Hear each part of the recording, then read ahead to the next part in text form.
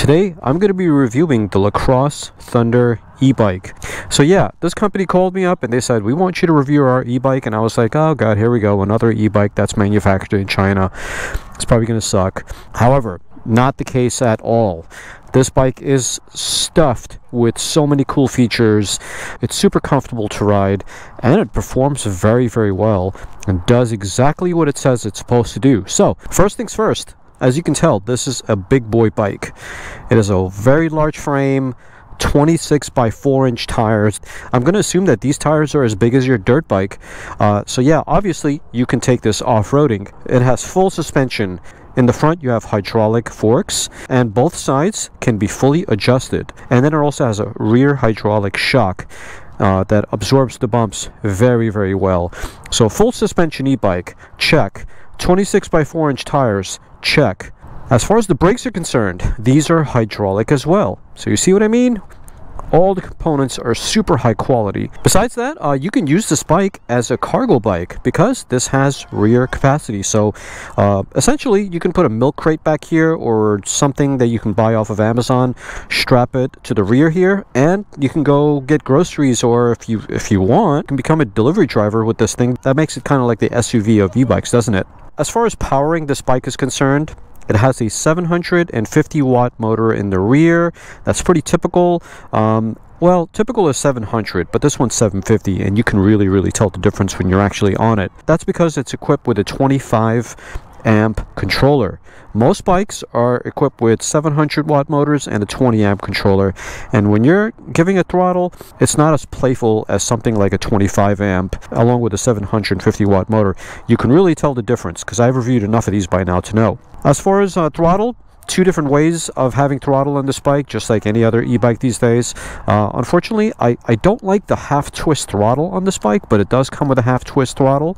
I like the full throttle that you would get like a motorcycle. Regardless, this is a super comfortable place to put your hand because the wide grip area here is perfect for your palm when you're resting on it, and then you simply use your index finger and your thumb to use the throttle if you wanted to. Otherwise, you don't have to use this. You can simply pedal assist. The Shimano gear shifter, you can put it up to gear 7, and then it'll take you all the way up to 28 miles an hour. Of course, it has pedal assist. I don't have to tell you that. You probably know that by now. But as far as the LCD screen, very clear, very legible. I have this bike topped up at 100%, and I've ridden it 19 miles so far. So yeah, this is not a first ride. I wanted to get to know the bike before I actually reviewed it. That's why I have 19 miles worth of experience to say this is the best bike I've ever ridden, and I'm not lying about that. And so at the moment we have a three-quarters of the battery left according to the energy bar. It has a removable 20 amp hour battery that is made by LG. And the great thing about this is that it's fully UL certified, so you don't have to worry about your house burning down. Great. So I just put this thing on pedal assist number 5, and we're in this beautiful park. So let's go ahead and ride it for a little bit. As far as the off-road capabilities of this bike is concerned, Crass is really not off-road, but it's a pretty good indicator of what it would be like in somewhere a bit rougher. As I mentioned before, smooth, very smooth, supple ride. The hydraulic front and rear shocks makes a massive difference on this bike. I've ridden about 20 of these e-bikes by now, so I kind of have a gauge of what's good and what's not. So here we are on a dirt path. So as far as traction is concerned, you got knobby tires, 26 by 4 knobby, thick, super thick tires. So traction, not a problem at all. Now, as I mentioned before, this is a big boy bike. So if you're anywhere between 5'10" to 6'5", 7", whatever, who cares? It doesn't matter how tall you are. You can ride this bike very comfortably. The distance from where I'm sitting to the handlebars are pretty lengthy, so it's not going to feel like you're like right here. There are a lot of bikes that I've ridden that supposedly they're for like larger people, and you can see it in their description. I doubt that the Chinese are going to put these bikes on people and measure them out. They just put those numbers and figures there and hope that people believe them. But take it from me, this is a large bike and it's meant for larger people. But that being said, I'm not a tall guy and I'm not heavy either. and it fits me fine, and I've done 20 miles on it. So far, so good. I like it, and it fits me very well, so it should not be a problem for you either.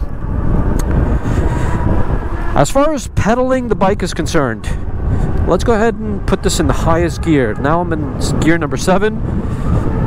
28.4 miles an hour. I've never seen it go past 28 miles an hour. So 28 is the maximum.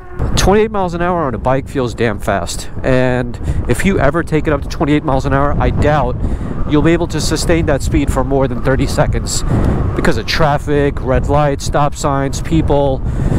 Unless you're on a GTA server, then in that case it wouldn't matter, would it? You just run people over left and right. All right, so I'm gonna purposely take this bike off-road. Let's see here. There we go. There's some really there's a lot of bumps here, a lot of dirt, pebbles, rocks, whatever. Yeah, so this is a good measure of how the bike handles. You can hear my voice if it's going in and out, if it's getting choppy or not.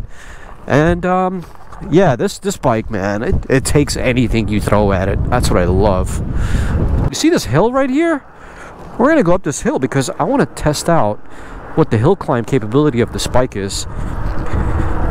Very curious to know what the 750 watt motor is capable of. Hope cars don't run me over. Please don't. I don't make that much money off these YouTube videos. Can't afford hospital bills. Please don't hit me. All right, 17 miles an hour, 16 miles an hour, pure power, no pedal assist.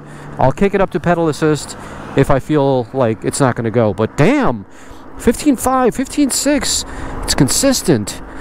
Energy bar has gone down a little less than half, a little less than 50%, but I think that it'll go back up as soon as we climb back down this hill. It's a lithium battery, and that's what usually happens to lithium. But wow, I am impressed. This is a steep ass hill, and it's doing 16 miles an hour just on pure power, and I'm not even using pedal assist. We're on PAS 5. I don't really think that matters because we're using pure power at the moment. But let's go ahead and kick it up to pedal assist. Let's see if we can go faster than 15 miles an hour.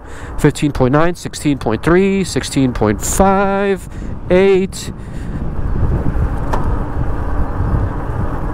16.9, 17, 17.5, 17.6. Wow. Guys, like I said, this bike with a 25 amp controller and 750 watts, yeah baby, it's definitely a performer. Let's go ahead and make a U-turn and go back down that hill and regain that juice that we lost. So let's see what it'll do just coasting down this hill. I'm fairly confident because of the beefy 26-inch tires that we're not going to lose traction. But we're doing 31 miles an hour, 33, 34, 37, 36, 37, 38. Holy shit. Yeah, I'm going to slow down.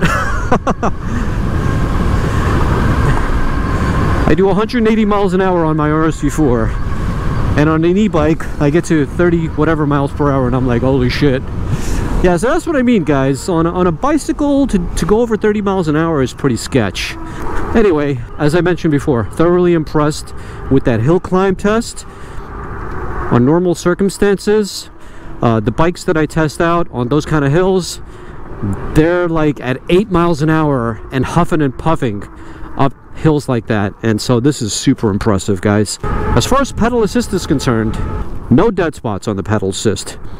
And unlike other bikes, which I mentioned in my previous videos, not on this channel but on my tech channel, sometimes when you're pedaling with pedal assist, you just keep pedaling and there's no power, and you're like, WTF, man, where's the power? But on this, it's immediate. Like as soon as you start pedaling, you get power, and it just kind of carries you along, wafts away. Currently just pedaling, that's all I'm doing. Now let's just say, hypothetically speaking, let's just say that you're riding about 100 miles. Obviously, if you're riding 100 miles, depending on where you're going, you will run out of juice. Can you, hypothetically speaking, run this bike without juice? Let's go ahead and turn it off. Right now, I got no juice. So, we're going to get off this bike. We're going to get back on it so I can show you if this bike is able to be pedaled without having to lose my breath. So now this is pure pedal. I'm going to go down a notch on my gear, so now I'm in gear number 2 and it feels like a normal bike. Look at that. There's a little hill coming up and I'm going to go up this hill and see if it's possible. No pedal assist, no power, nothing. The bike is turned off and I'm pedaling. So listen for my breath. If you hear me breathing hard, that means I'm struggling, okay? I'm gonna count to 20 while I go up this hill. I want you to listen to my breath. 1, 2, 3, 4, 5, 6, 7, 8, 9, 10, 11, 12, 13, 14, 15. There we go. Got up that hill. Okay. Well, the bike is about 80 pounds, right? 86 pounds to be exact. That's according to their website. I don't know if I believe it. I think it's a little bit more than that, but it does have an aluminum frame. So let's just give it the benefit of the doubt and say it does weigh 86 pounds. So at 86 pounds, you're riding this bike the whole day and then suddenly you run out of power. What do? Well, I just showed you that going up a slight hill, it's still possible if you put it in a lower gear without power. So what does that tell us? That tells us that this bike is just like a regular bike. It doesn't really take that much more effort to ride this bike than it does something without a battery. Even though it's a big boy 26-inch tire, 26-inch rim, fat tire e-bike that weighs over 80 pounds. So at the beginning of this video, when I told you guys that I was super impressed with this bike, hopefully now you understand where I'm coming from and why I decided to review it on this channel, because I think this is a really quality product and it probably deserves a little bit of your attention if you're looking for e-bikes. On sale right now for $14.99, and if you guys are as impressed as I am with this bike, I'll include a link down below. Anyway, leave a comment and I'll check you guys on the next episode. Peace.